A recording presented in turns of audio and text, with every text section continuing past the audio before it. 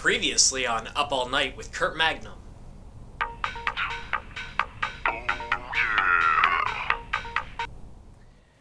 This is Magnum, what's your deal? Kurt Magnum, this is Murray. I'll make this quick and easy. Say I give you a chance to make your show. Can you fly out tomorrow? Welcome to LA, Kurt. It's a whole different world out here. Oh, what the fuck? Granny's gonna have to cut a bench. I'm Betty. Hey. I'm your new assistant. Onward to Murray's house. I called him several times and I even left voicemails. It's almost like he's trying to avoid you.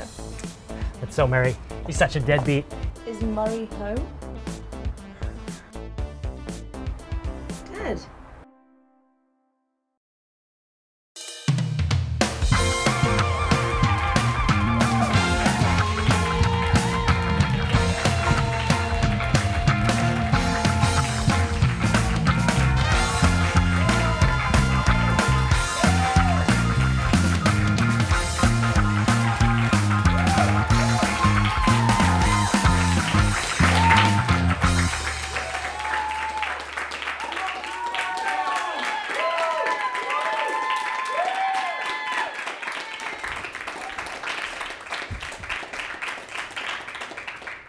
Thank you, ladies and gentlemen. Thank you very much. I am Kurt Magnum, your esteemed host here at Up All Night with Kurt Magnum. Now, some of you may not know, I actually hosted a show on the East Coast, but I finally decided to move to the West Coast because, well, let's face it, that's really how I'm going to be famous here. But I gotta say, there are a lot of weird things here on the West Coast. Weather, for one, you don't have any for most of the year. There are earthquakes, fires, mudslides, and that's not even the most dangerous part of this town. It's the people. And I've really kind of found that out through trying to put this show together. And trust me, it's been a pain. So let's take a minute. Let me tell you a little bit about my first week here in LA. It was a little bit crazy.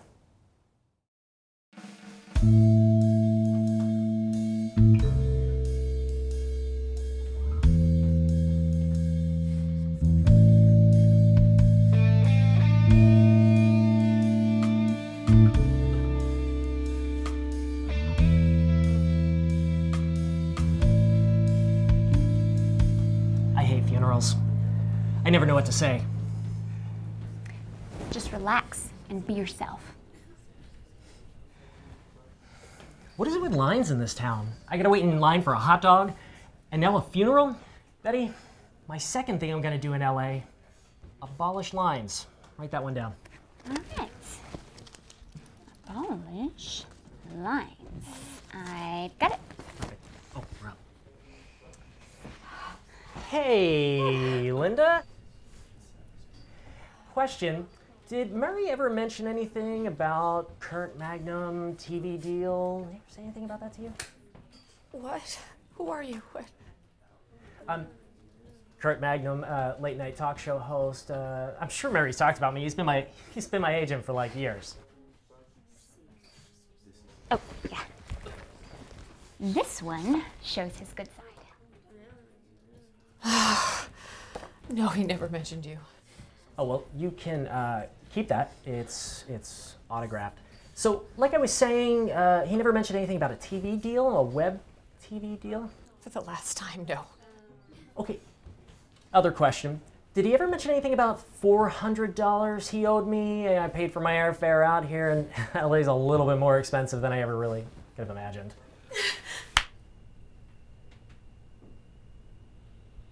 Murray never said anything about any contract deals or any shitty TV deals either. As far as your $400, he left everything to that goddamn whore.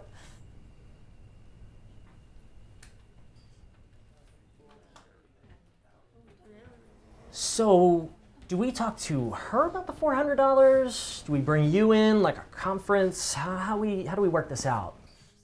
Asshole.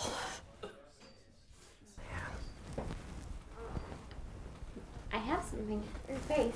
Oh, yeah, it's... You just... I'll do it. Yeah. Okay, cool. So just... Yeah. Oh, that's good. Oh, that is cold. Okay, let's get out of here. Mr. Magnum, I'm a huge fan. Can I talk to you for a second? Who are you? Oh, Mac Hartley. I'm Murray's protege. Parlez-vous français? I'm Murray's partner, and now that he's met his untimely demise, I'd like to be your agent. Can we talk in my office? Yeah. Oh, okay. Yeah. Let's do that.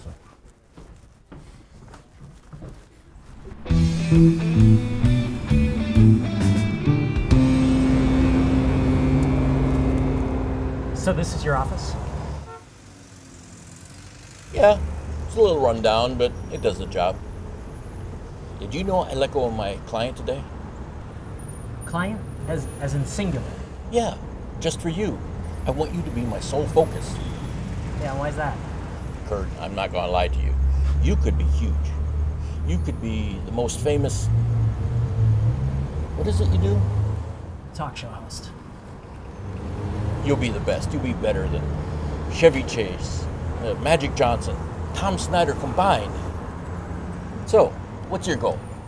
Obviously, it's to win the Streamy Award for Best Internet Talk Show Host.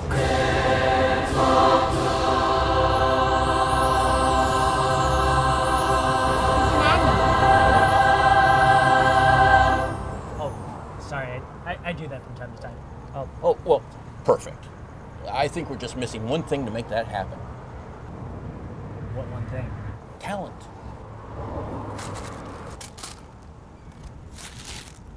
But we can fake that. How do you fake talent?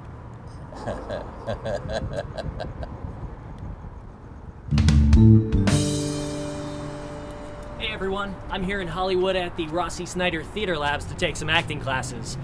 Honestly, I don't think I need them, but let's give it a shot. Steven. Oh, hey, Hello, hey, nice Kurt to- Magnum, nice to meet you. Like Magnum, like PI. Yes, we're the 44. So, I'm new in LA here. I'm trying to get my show big, and some people, whether or not their intentions are valid, think I should take some acting classes. So I thought, why not talk to an acting teacher, Sure. a master of the craft, Oh, well, to give me a little guidance here. okay. So let's get some background on you.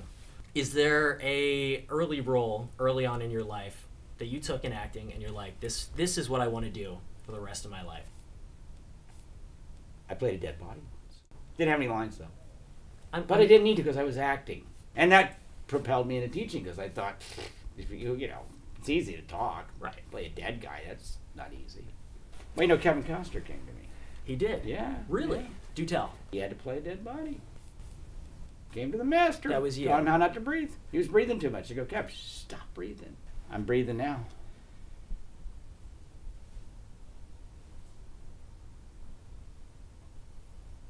So every night, I'm on stage.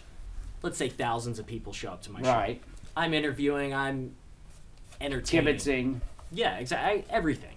I'm the total package. Now, I need a new way to prep because I kind of get a little, as great as I have been, I get a little frazzled before I go out. What would you say is a good thing I should work on, or maybe a mental trick I can practice before going out on the stage so I can own it even more?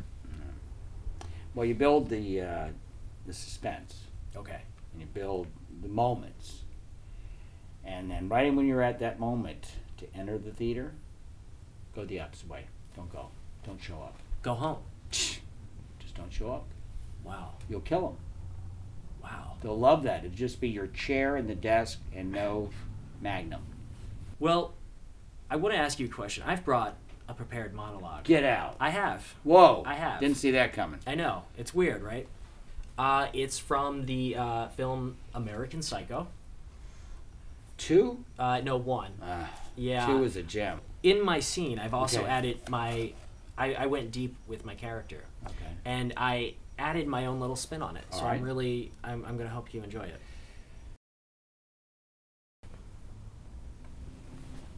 Bro, Howard. It's Bateman, Pat Bateman. You're my lawyer, so I thought you should know I killed a lot of people. It's crazy, right? skip this. It's boring, boring, boring. Oh, yeah. There was someone else there. I can't remember, maybe a model or something, but she's dead too. And, oh yeah, Paul Allen. His body is dissolving in a bathtub in Hell's Kitchen. Bro, believe me when I say it stinks. But, you know, bro, I just had to kill a lot of people. I don't think I'm gonna get away with it this time, bro. All in all, I guess I'm a pretty sick guy. But you know what? When you get back tomorrow, I'll meet you at Harry's bar. So, I don't know, bro. Hit me up. Keep your eyes up, and I'll be there. Peace.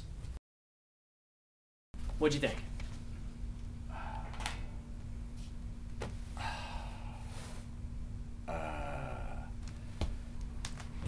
I'm thinking one would need to frequent a bowling alley to see acting at this level.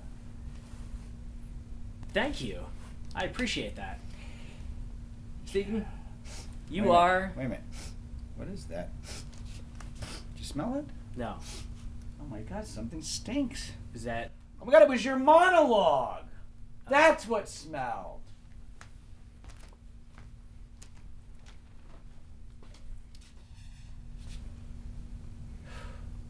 Okay. I'm gonna act now like my pride isn't hurt.